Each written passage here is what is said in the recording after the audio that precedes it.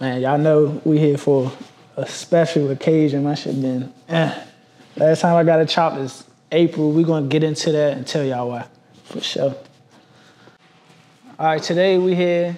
As you know, I'm training for Hector Garcia for the WBA Championship of the World. And normally I don't get my haircut during camp, so this is crazy. And I'm here to let y'all know that the fight is gonna take place later than it's supposed to. So just to get right into it, we had a contracted date for August 26th. That was when the fight was supposed to happen.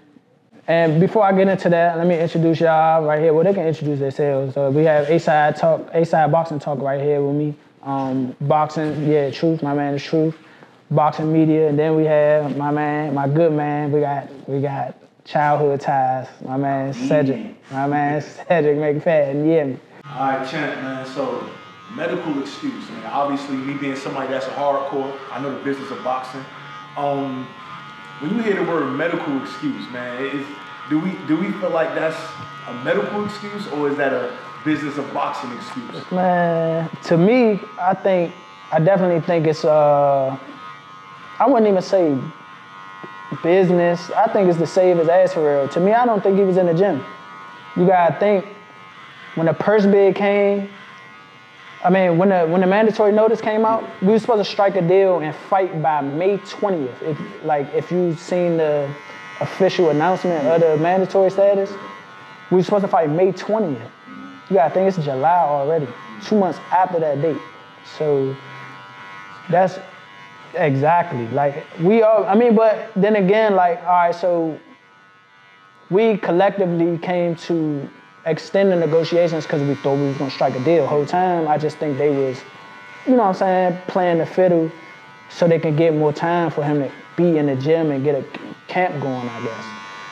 But, it is what it is. I just think he, eating that tank money up and enjoying life, and which I don't blame him, but come on now, you got obligations, bro. You're a champ. So, With you not being on Golden Boy no more, so with you being a free agent, a lot of people would say that's A-side politics. Do you think, is that some of the kind of stuff that you're dealing with right now? You feel like if you were signed, it might not go like that? Yeah, for sure. For sure. I just think they had their opportunity to sign me, and obviously, we had talks, but what they was dishing out wasn't really what I was trying to receive. So, me and my dad, we stood tall on our own, and my father really stood on all 10 and backed my play. He went down there and bid it on the fight himself. So shout out to my father. I really that really struck me. I'm like, man, I already know he would do something like that because that's my dad. But when you really look at it in the midst of things, man, he was ready to get it on at home. Yeah. Put it on for me at home. Sacrifice, his own dough. My father ain't no big time promoter. His own dough. So. How that make you feel now? As far as shit, just going about your career, that your father made that move for you. That shit just make me feel I'm lucky to have a dad like him. On top of that, someone who believed in me wholeheartedly like that, because we, like I said, we standing on our own. It's all in or nothing. So that's what it is.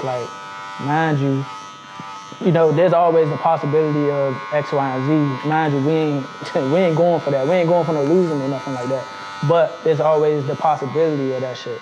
So when it come down to it, it's just he really investing his whole everything into me.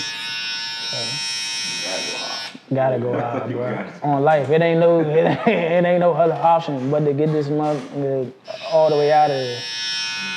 So I saw an interview with your pops. Yeah. He said in 2006, y'all started No Excuses. He said it's no excuses because win, lose, or draw, we're gonna put it in. Yeah, win, for lose, sure. or draw, that's what it is. a lot of fighters in your position, we know they was trying to make Hector and Gary. A lot of fighters would have took some step aside money. You know, they would have let the play happen. Why didn't you go that route? I worked my ass off to get here, man. My main goal in boxing, my #1 goal, is to be a world champion. So why would I get at the doorstep and then let somebody else walk through my door? That's crazy. That's super crazy. It ain't about the money. A nigga got money. You know what I'm saying? Yeah, no, I'm with you. It ain't about that right now. At least for me. I'm trying to get that. That strap gonna set me up to change my life, my son's life, shit, my father, my mother. It's gonna change a lot of people around me. And I'm gonna be the key to that. So why would I let that go? Yeah. Now, as far as being in camp and training and working, how is it having a ramp-up camp, thinking that you got a date set for a fight, you got to kind of be peaking at a certain time, you thinking, oh, I'm ready, we're going to have this fight signed in a month or so, and then having to tail it back down and having to go back up. How is that? How is that affecting your mental? Well, I'm very strong mentally. It's not affecting me, but it is just like, it's annoying. Like, yeah. Like, you know we supposed to have been like, handle this. So at the end of the day, like, it's very important for me to not be going full blast. You gotta think, I thought I was gonna be fighting ever since March. Yeah. So we was already getting ready in March. We was definitely getting ready in April, but once we kind of figured like where they was going, we was like, all right, it's gonna take a little longer. We slowed it down. And that's just the process of being a #1 contender or a mandatory contender. It is the process. You gotta think, I could be in the different shoes. I could be in Carlos Adames shoes, and they waiting. Yeah. I could be Tim Tszyu shoes, waiting. Yeah. You gotta think, they've been waiting for what, years? I mean, not Adames. Adames probably been waiting for probably like a year now. But I won the #1 contender spot last July. Yeah. It's been a year. Wow. It's been a year. You gotta think, Tim Tszyu been a champ, supposed to fight Charlo. Now Charlo fighting Canelo. See what I'm saying? So I could be in worse positions, but at the end of the day, it's just like that revving the camp up and revving it back down. I know that it come with being the contender. Yeah. I know it come with that. So I'm not mad. It's just annoying, and I can't wait to get the belt so I can tell this nigga, man, this what you get for making me wait. I'm gonna knock his ass out. Nah, for real, bro. They be blowing me. You know it though, cause like you got like been messing up my trips. you see what I'm saying? People got scheduled trips, get tickets. Oh, I'm telling them I'm fighting in New York August 26th. They like, oh, all right. We about to book a hotel now, this and that. Next thing you know, this man saying he need 30, 45 days. So, and the WBA granted it too. So it's not like it's some, something that ain't happening. So I keep everybody posted for sure, especially you, mister. I want to go everywhere. I gotta go on my trip, but when I book my trip, I don't do the insurance.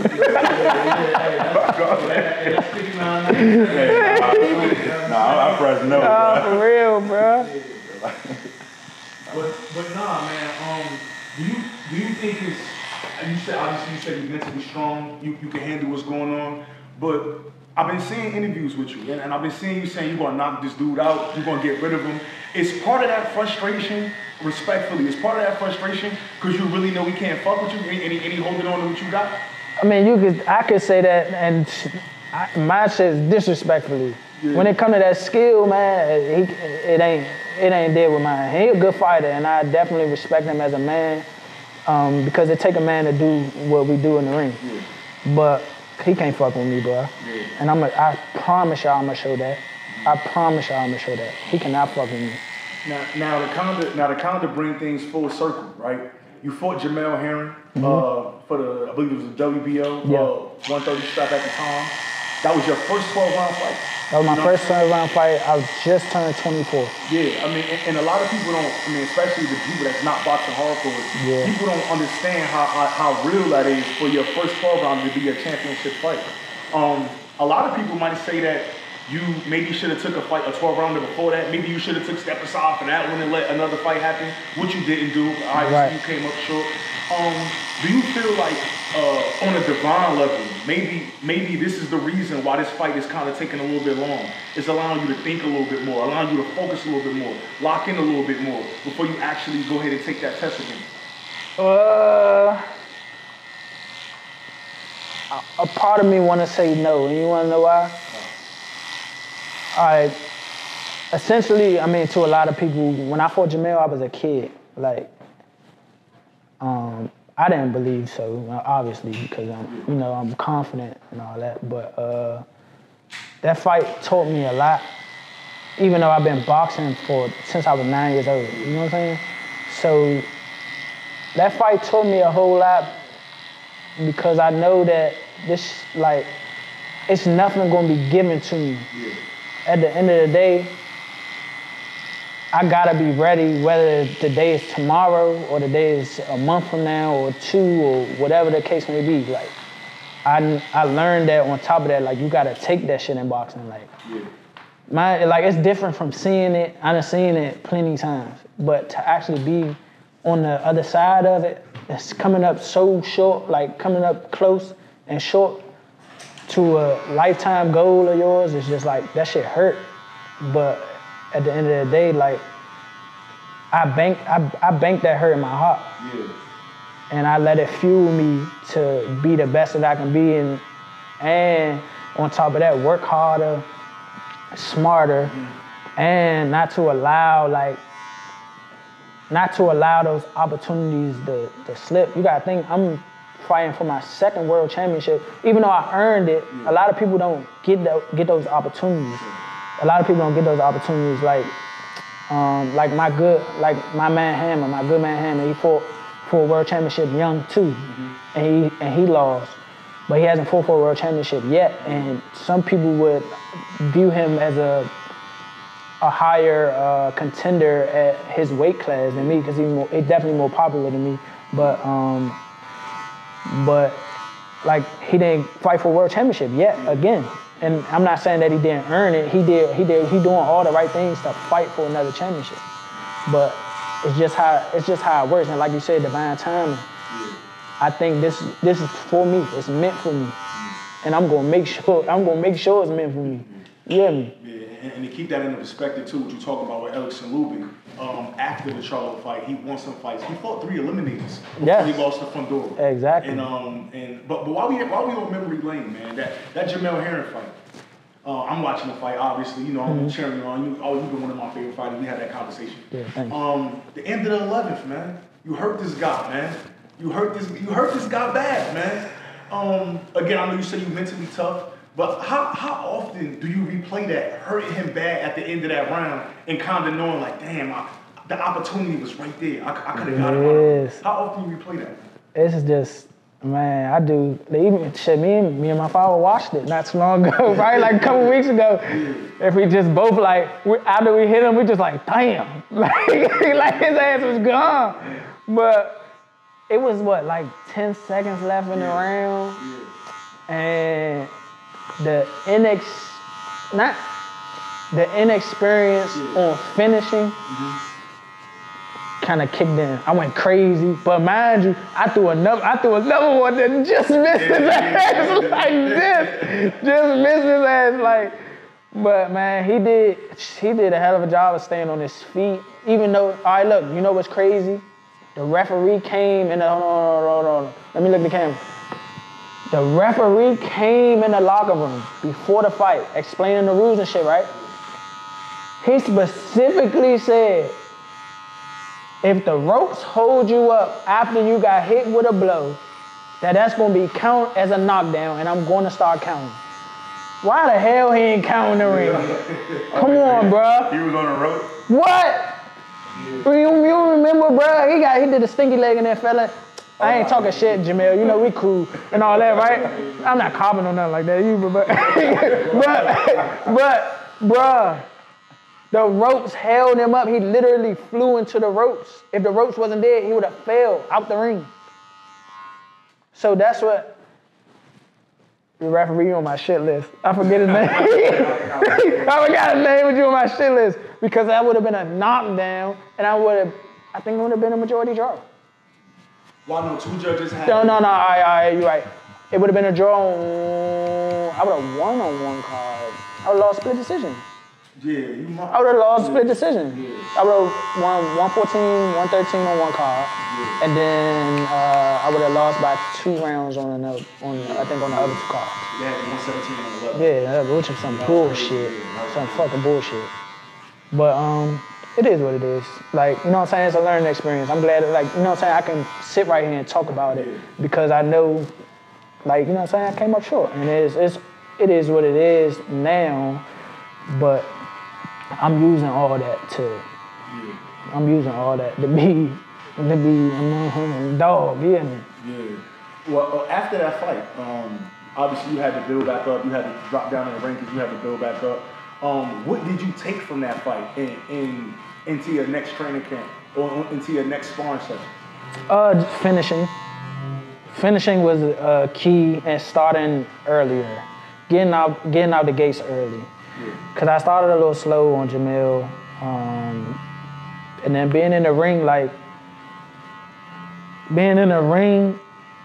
certain shit like, cause it's not like he was hitting me all clean and stuff like that. He was hitting me with some body shots and whatever. But I started real slow in that fight, and that was the reason why he probably built up such a lead, because it's not like I was doing much and he wasn't doing much, and they just like, all right, he the champion, let me give him a round. It's all politics. You know. Yeah, and you gotta think it was fucking Veterans Day weekend. He a Marine, top rank. It was on Veterans Day, yes. He's a Marine. It's top rank show, top rank fighter, world champion. So. You know what I'm saying? That's just how boxing go, and I'm understanding of that. I'm not saying like, you know what I'm saying, that's bullshit or whatever. Like, I'm understanding that. I know how boxing works. So. But hindsight being 2020, you almost in a similar situation. You're not a Golden Boy fighter, but you're a free agent. Yeah. You're coming on somebody else's platform. You know, this guy, he's a PBC guy. What you think you gotta do differently? I mean, in this fight. And that's what I told you. I gotta take that shit. And trust me, the game plan we culminating is just, it's gonna be beautiful. So as far as the game plan, what you see from Hector that pose a threat, if anything?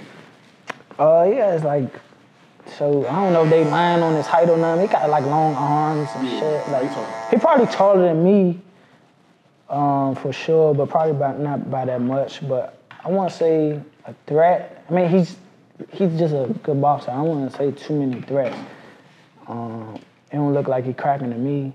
And you know what I'm saying? It don't look like he cracking to me. And you know, if he is, then I done been punched on before. Shit, I've been boxing since I was 9 years old. So it's if he could take that shit, he can whatever he could dish, as long as he could take it, and 2 times worse. You know, he might stay on his feet. Well, I mean, again, me being that hardcore boxing fan, new boxing media, he keep that lean hand low, man. He do. You got that awkward look, man, that you like. He right there for the look, man. He is. I didn't visualize. I think that's the kill shot, man. Hey. He for that hook, man. Hey, fool. If he do get hit with that motherfucker, I hope y'all there to pick him up. I'm trying to tell you, we cranking it. We gonna be cranking that hook. So, not to give away the game plan or anything like that, but he does keep his lead hand low. He got pretty good reaction, but for real, y'all gonna see. Yeah. Y'all gonna see. Yeah. Trust me, cause I was just about to spew into all his, like, you know what I'm saying, most of his little mistakes. Yeah. But nah, all right, so like y'all, obviously you're a boxer, but you big into boxing. I'm not really that much into boxing, but like, yeah, that's my man. Call it like an entertainer sport. I'm a hoover. You can talk basketball if y'all want to talk about it. I'm a hoover, but like, all right, they call boxing like an entertainment sport, right? Yeah. So like, I've been seeing a lot of people get called out, talking about name dropping, they just talking crazy, you know, like trash talk.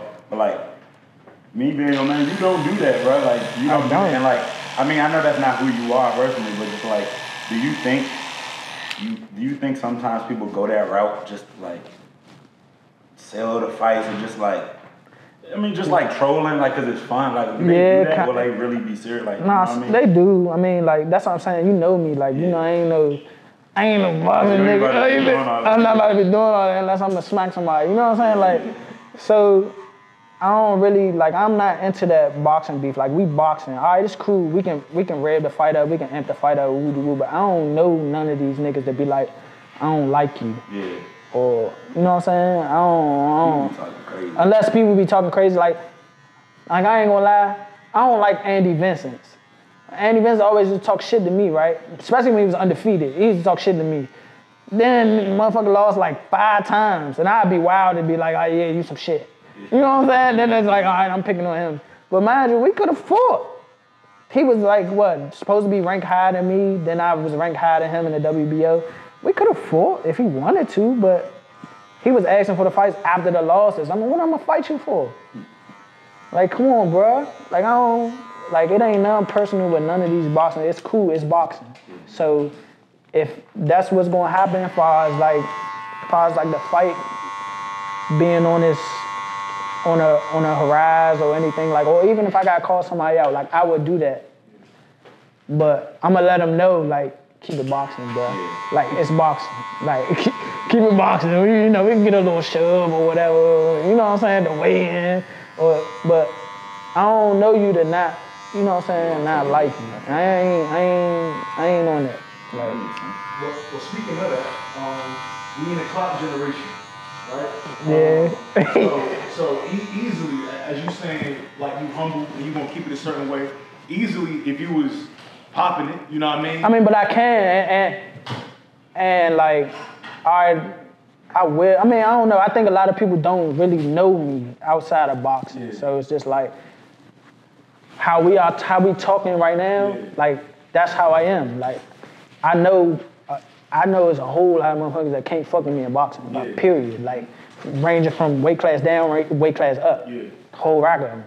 But I'm not just gonna be out there like broadcasting it. Like, if we talking about it, then hey, yeah, like, I know 100% for a fact what's up with me. Yeah. So.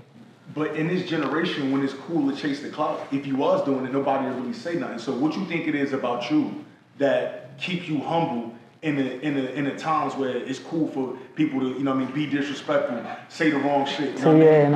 I ain't on that. It's just how I was raised, and then like, so personally, we don't really know each other like that outside of boxing. Yeah. But he knows me. Like, I'm not going for that. Like, he know me. It's just how I was raised. Like, I ain't really like.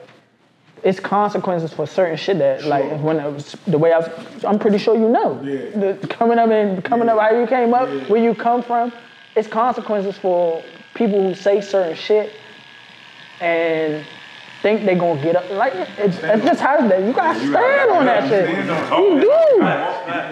You do. And then some boxing people just get it, like, they get it messed up. Like, yeah, it's boxing, but, you know, stay in the boxing lane. Yeah. Stay in the boxing lane, because, like, outside that boxing lane, it get ugly. Sure. It really get ugly, for sure. Like, if we on boxing times, I'm on boxing times. For sure. And I don't want to be on nothing but boxing time with a boxing nigga. Now to get back on boxing time, you know what I'm saying? Yeah, for sure. Yeah. For sure, keep it boxing. You at 130 pounds right now. You are in one of the hottest divisions in the sport. But we know you got Hector Garcia. We've been talking about that for a little bit now. Right. Besides Hector Garcia, who you see as your toughest competition at 130? Toughest I think the nicest out of the champs right now is Shock. I think he's the nicest out of the champs right now. Navarrete a bad motherfucker. Navarrete a bad motherfucker, I ain't gonna lie. But he can't fuck with me though. But he a bad motherfucker. I knock him out. He ain't got no defense. Nah, he don't. He almost got knocked out his last fight by. He did by Liam Wilson. By Liam Wilson, yes. Liam or Colin, you know what I mean? he got hit with some shit. Yeah. But that's what I'm saying. Like, I hope like, don't get me wrong, his defense is his offense. Yeah. Like, he just a punching machine.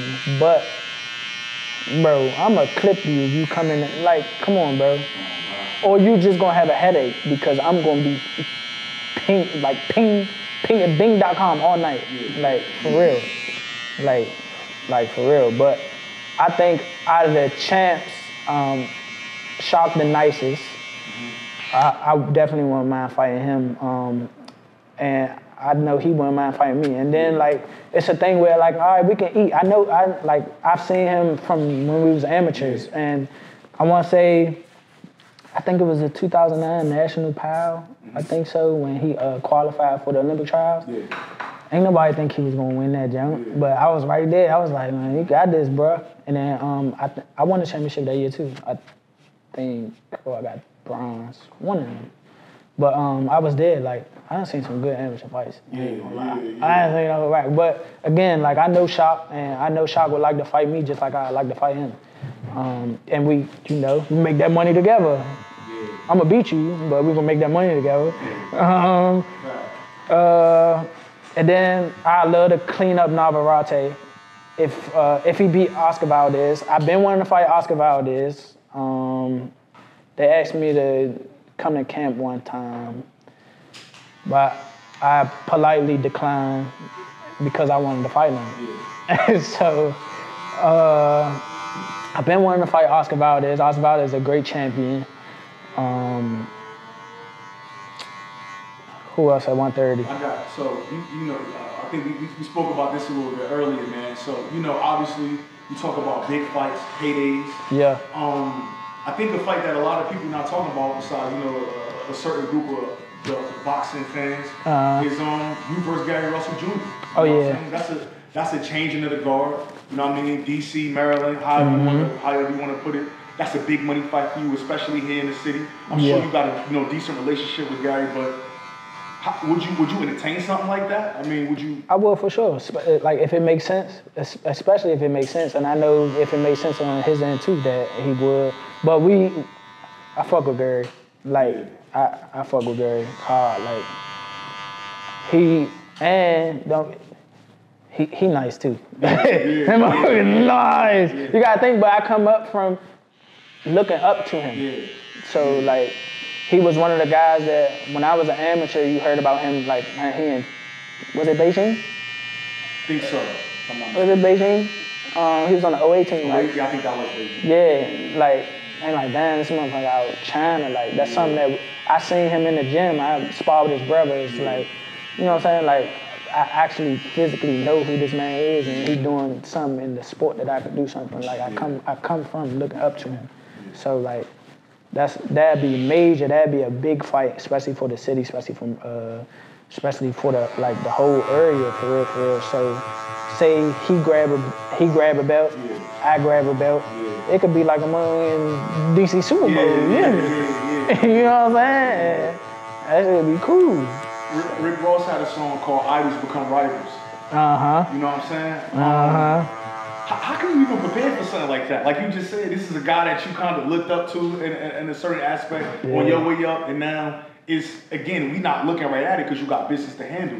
But that's something that could be this year, later, next year, possibly. How you train? How you prepare for something like that?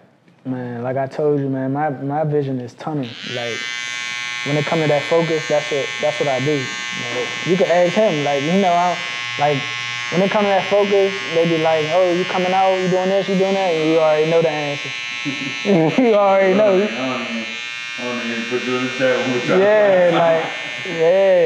It's different with me, bro, because this what I've been doing since I was a kid, and then like once once we decided that this is what I'm gonna do for a living, this my means of eating. So, like, this what I do to provide for myself, and obviously, if I fight Gary, we're gonna eat regardless because we both gonna get paid.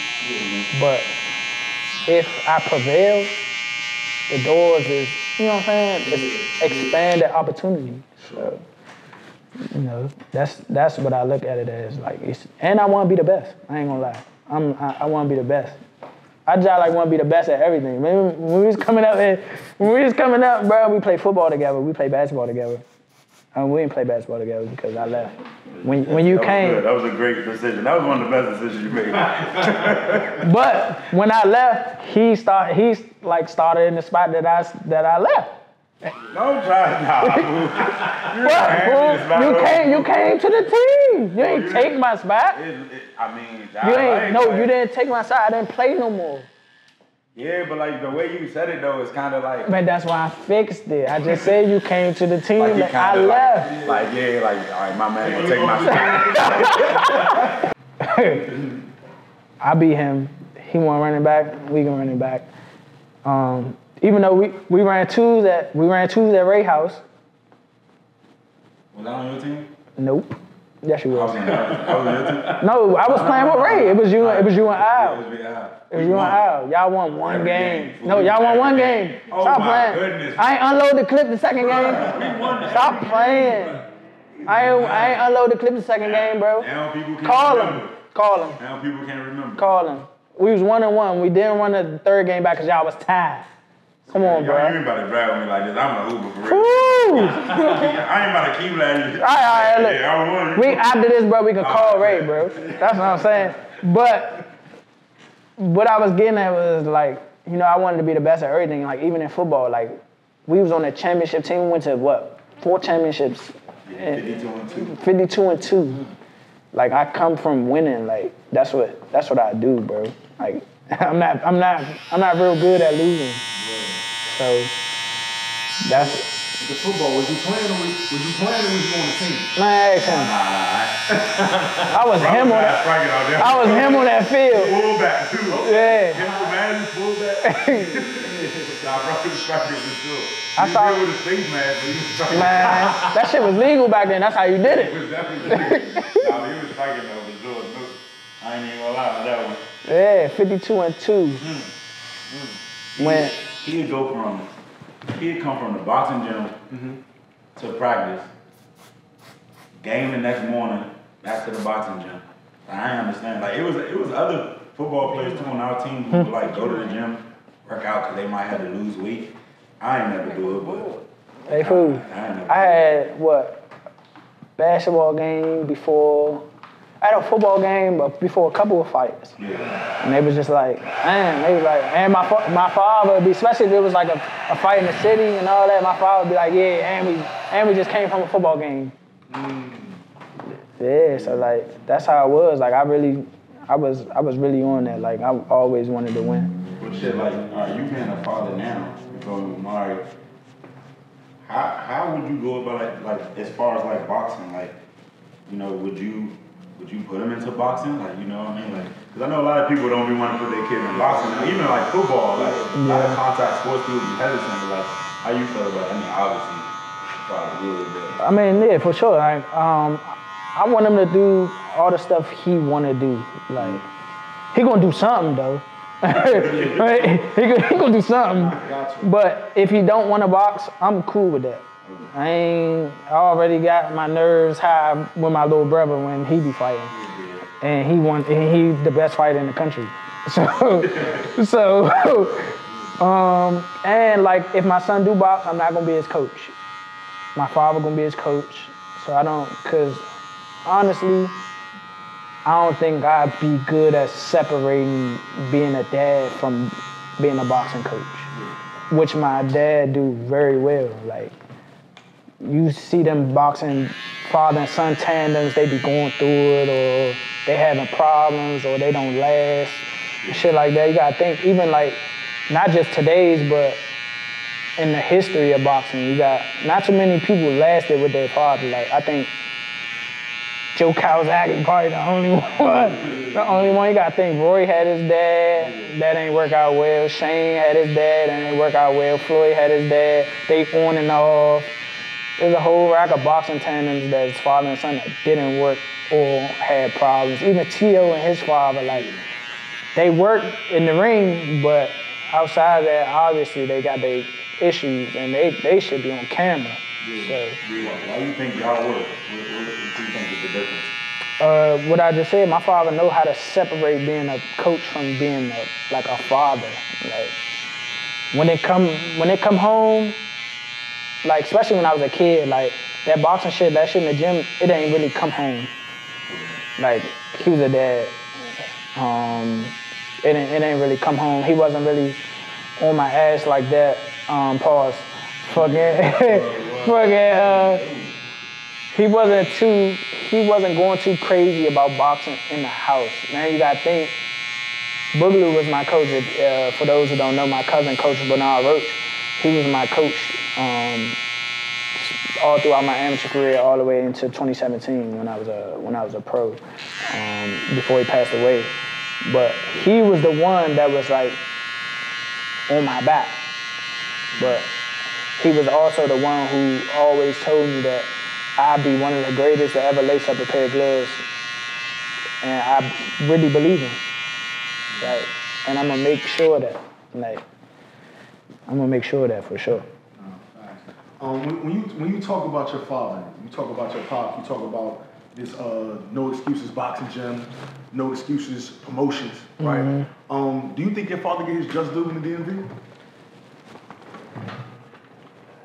Maybe not how he should, but he don't do it for that. And that's what make him thrive for real. Like he do it for what, like his sole purposes is to help who he want to help out, and not just the ones he want to, but he give other people opportunities. You gotta think, he started a promotional company when boxing wasn't really like flourishing for pros down here. He giving them a platform and a opportunity to get them fights, get their records up, get they, you know what I'm saying, get that work in that they need. And you know, that's crazy. But on top of that, we got a gym not only for professional fighters, he got 50 kids. Yeah. Got like 50 kids, we got 2 gyms. My father run both of them. And he got 50 kids. And that was my cousin thing.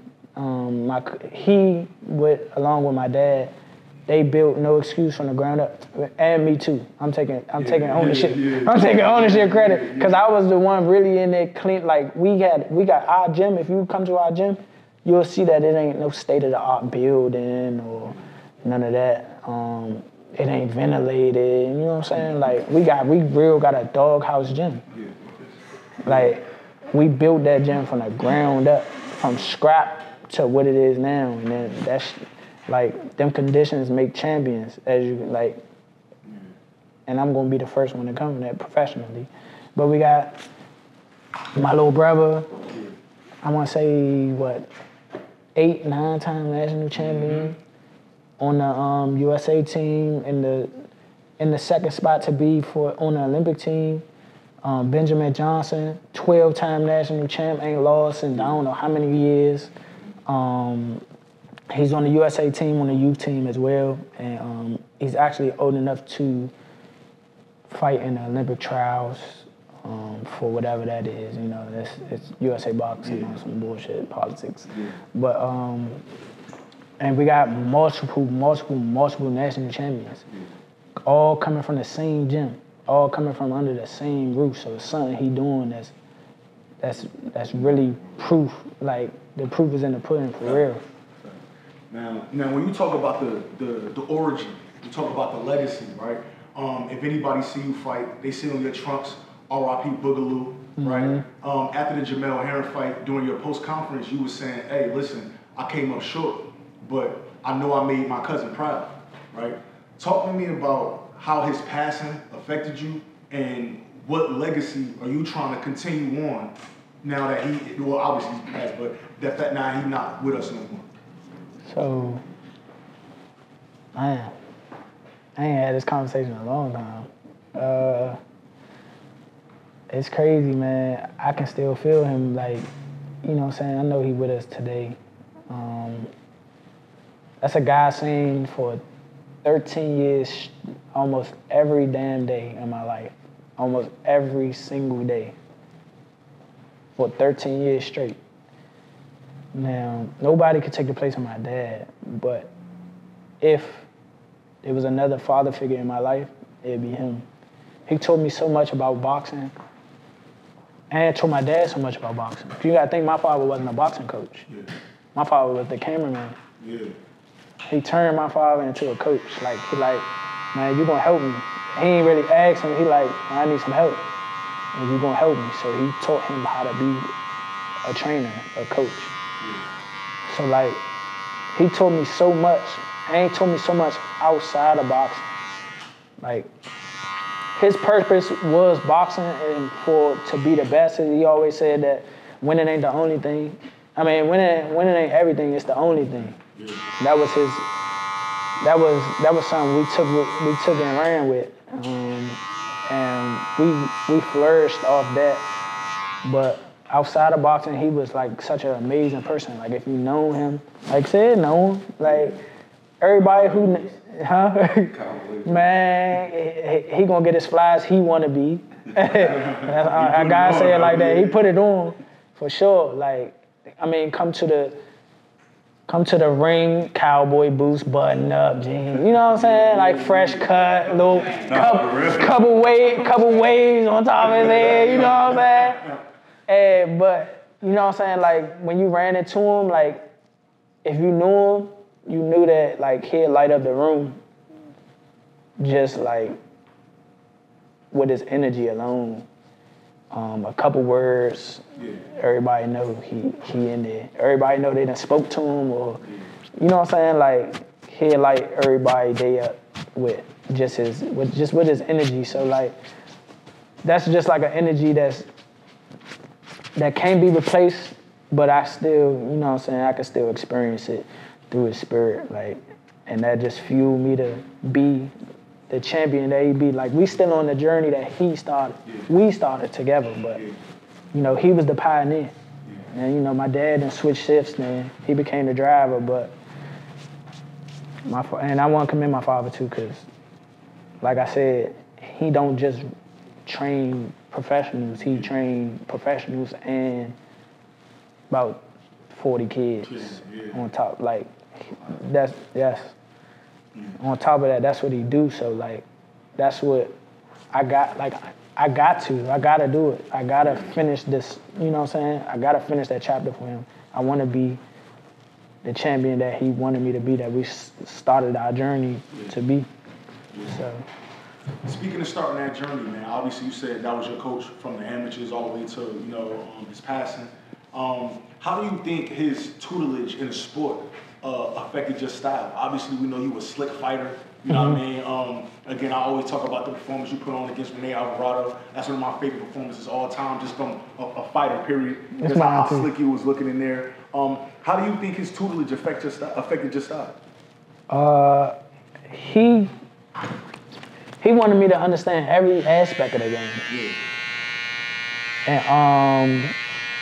And he always told me, you can always learn from me. He like, don't think you can't learn from like people that, he didn't necessarily say like under me, but I learned from everyone.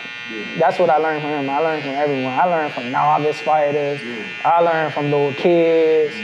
I learned from professionals. But from him, he like molded me to adapt to any and everything. Yeah. And coming up, even as a kid, like, we was always ready for the next level. Yeah. So that's why I was able to fight for a world championship when I was 23, 24. You know what I'm saying? Like, and he molded me to be the best at everything. Not just good at everything, but the best at everything, because everybody ain't the same. Everything ain't, you got people that's gonna come brawl, you got people that can fight like a motherfucker, you got people that can box like a motherfucker. It just, you know what I'm saying? So that's what we kind of capitalize on. It's just like my mental, he shaped my mental to be ready for everything. So that's how my style adapts to whatever's in the ring. Who would you say your style is closest to? It's hard. I don't know. People gotta tell me, and then I could be like, Maybe, because I take bits and pieces from a lot of fighters, like, especially my favorite fighters. Shit, I really try to take stuff from my little brother. Like, he a dog, bro. Like, he a dog. Like, it's just crazy, So with that, right, you say you take some stuff from different places. Now, I would say that you're a fundamental fighter. I would say that you got the fundamentals. For sure. But again, like we talked about earlier, you got that wide-ass looping right hook, bro. I don't know what's up with it, but when that shit land, it get dangerous. How is it that you so tight with your defense, you know what I mean, hands up, you slipping punches, you getting under punches, but that hook come out so crazy like that, man. What's up? See, this is the thing. You ask my father what's my favorite punch, right? Or he'll ask me. I'd be like, well, you know, my right hand, I'm trying to crank it, like, he like, no, left hook. I said, that ain't my favorite, though. How you gonna tell me my favorite? He's like, that's your best punch. Yeah. I said, why? He said, look, he talking about something, if you ever notice, all the people like you hurt, or like most of the people you hurt, you put down, or like it comes from the left hook. It's like, that's your strongest punch and your most effective punch. But I do be trying to kill people with this right hand. Like, I be trying to put them down, bro.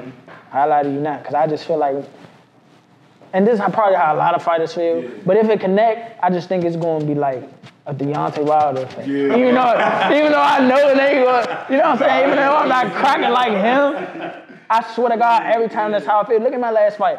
When I was hitting that motherfucker that right hand, bro. I watched that before we got here. Bro, he was ready to go, but they just so, I don't know why. Like, so, all right, my record, this shit, man. I'm back in the game. What? I ain't seen last time I got my haircut was April.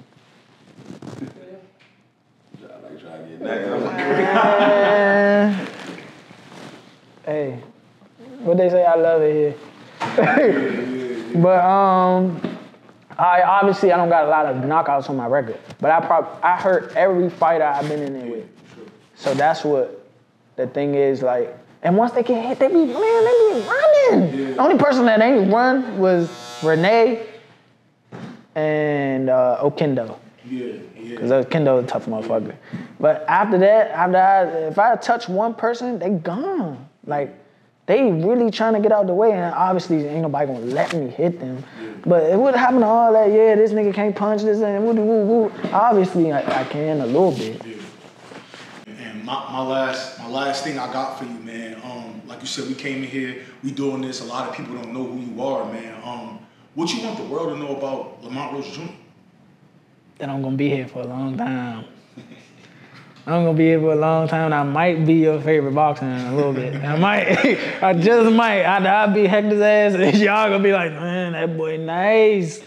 But I just want them to know that, like, I'm cool like this. Like, you know what I'm saying? I ain't all too caught up in the flashes, the lights, and all that. Like, I've been like this, gonna stay like this. I'm cool. But I want to be champ, and I want to be the people's champ too. So, like, I want to do more stuff like this. Like, I'm going to probably create a podcast with my little brother, the perfect antagonist, to have a show with, and have, like, you know, just spaces like this. It don't even got to be like called an interview or a talk or whatever, but spaces, the whole space like this, like, I want to do that. And I'm for the development of children and neighborhoods like that I come from. You know what I'm saying? Just like, you know, me and Sid come from the same area. We come from uptown DC. Okay. So, like, you know, my dad and his dad grew up kind of like, you know, crossing paths and stuff. So I had ties with Sid since before we even knew each other. And we met each other when I was like, what, 10? Yeah. So, you know what I'm saying? So I'm for the hood. You know what I'm saying? I'm for the betterment of everybody that look like me, that come from where I come from, that, and, you know, just expanding any and everything that I could touch. You know what I'm saying? Anything y'all want to add in, or? Get this fight day, man, so I can book my trip. Yeah, That's all. yeah. Yes, sir. Yes, sir. Hector gotta stop playing, man. Man, tell me about it. It's all right though. It's only prolonging the ass whooping. It's getting me better. It's giving me more time. I can go eat a cheeseburger after this. You know what I'm saying? 45 to 30 day extension. And right now I'm in blast. You know what I'm saying? If y'all ask the person behind this camera, what the fuck I've been doing? Y'all gonna see. Y'all gonna see. No, I'm excited though. I'm excited. I'm very excited to be back in this world title hunt. I mean, not the hunt, but like to be here at the door so I could kick it through. I could be champ, and then I could bring a fight home to y'all. And it'll be big. And yeah, we're gonna start it off like that. This is like, my legacy been started since I was born, but the turn-up point right here, what they call that, the climax? This is it. This is the climax right here. So stay tuned, and we're gonna be back. And my haircut look nice. Nice. I'm gonna put the barber info in the, what you wanna call it, the credits? Credits, description, something. I'm gonna put it in, if it's on Instagram, I'm gonna put it in the caption. If it's on YouTube, I'm gonna put it in the caption. I'm gonna put it everywhere. Yeah, I'm next. That look crazy. I ain't got this bucket on for nothing. Nah, for real. But we could get out of here, man. I ain't mean to take up all y'all time, but this is me.